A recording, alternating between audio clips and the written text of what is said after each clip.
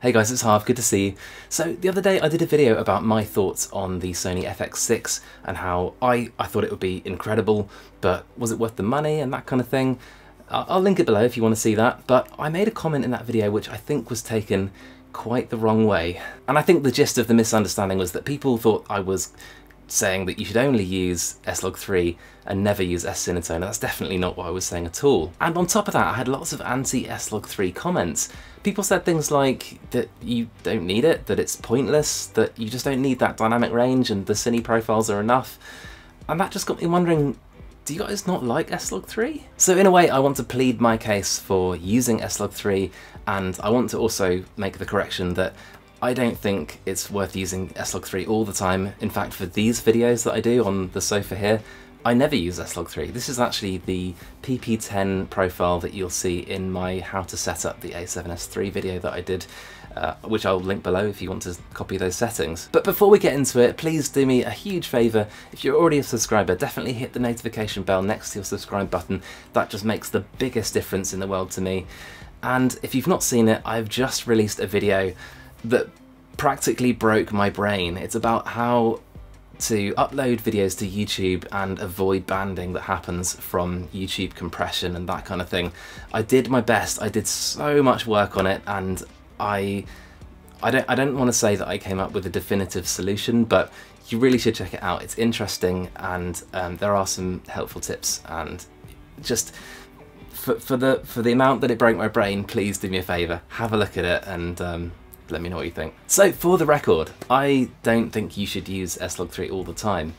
However, I would argue that it's also not just to have 15 stops of dynamic range. That's not the reason that I would use S-LOG3. The reasons I use it are twofold. And the first one is it's so much easier to correct your exposure if you make any kind of mistake. And I know what you're saying, just get it right in camera. Of course, obviously.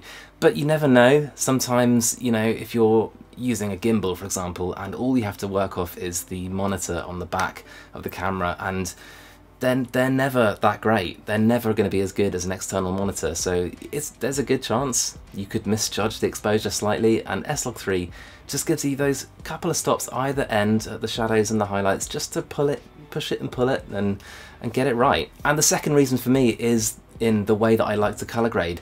And what I like to do is I like to use curves fairly aggressively when I color grade.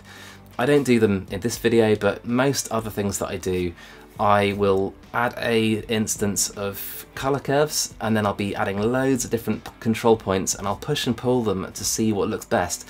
Nothing too aggressive, but I like to extract all the dynamic range and all the detail that I can from those color curves, and that is just not something you can do with a linear profile. On top of that, I feel like there's an impression that S-LOG3 takes too long to grade, which is possible, I suppose, but this clip was graded with only one thing, and that's Alistair Chapman's S-LOG3 to Venice lookup table. It gives you a punchy, contrasty, out-of-camera look with amazing looking skin tones, and I literally have made no other tweaks whatsoever. So there you have an easy S-Cinetone style look with the additional dynamic range that S-LOG3 gives you, and all without spending loads of time on grading. Oh, and it's free as well, I didn't mention that. I will link it below for you. So there's definitely a discussion here.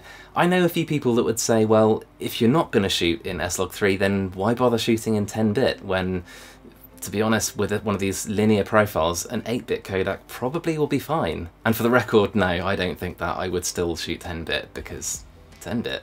Anyway, that's all I've got for you this time. Do me a big favour, let's discuss this and not argue about this, because for some reason this topic gets people really heated, and I can't work out why. It's fun though. I also hope you enjoy these videos. They're just kind of quite quick and off the cuff, and I really enjoy doing them. So if you do too, definitely let me know, leave me a like, that would be amazing. And I'll see you next time.